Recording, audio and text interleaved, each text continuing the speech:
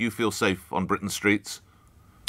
So I agree with the Met Commissioner on this. The incident that's happened, which is absolutely awful, and my heart goes out to Sarah's family and friends, is exceptionally rare. But that said, we've seen an outpour on social media and on the news of women sharing their stories of not feeling safe. And do you mind my asking, and please tell me if I'm prying, have you ever felt threatened or intimidated or harassed on the streets, Minister? Well, I have, but I don't really want to make this about me. But I would say that on the whole, our streets, are safe. We do have low rates of crime, but we are addressing this problem as well. We're well on our way to getting the 20,000 additional police officers.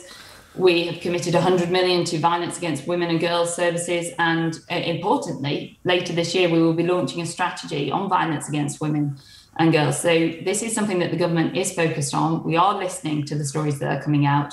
And I'm sure that my colleagues in the Home Office will continue to do that, as Pretty pointed out yesterday. OK. And lastly, in the House of Lords, Baroness Jenny Jones says she might suggest a curfew for men after 6 p.m. Would you support that, Minister? So I won't support any curfew that would curtail freedom of women or men. And it doesn't really get to the heart of the problem. And we also need to be careful we don't get into a blame game against men. The majority of men are not predators, in fact. And we need to keep reinforcing that, not taking away from the endless stories that women have shared. We need to get to the heart of the problem rather than masking it. And we should all be able to walk on the streets or go out or meet friends, including late at night, and feel safe being able to do that. Grateful for your time.